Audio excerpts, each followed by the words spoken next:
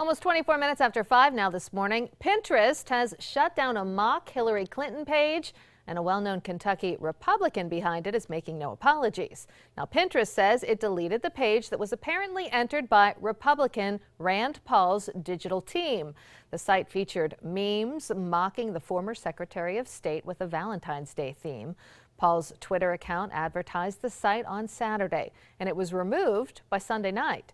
Pinterest says you cannot impersonate or misrepresent another person. It's against their policy.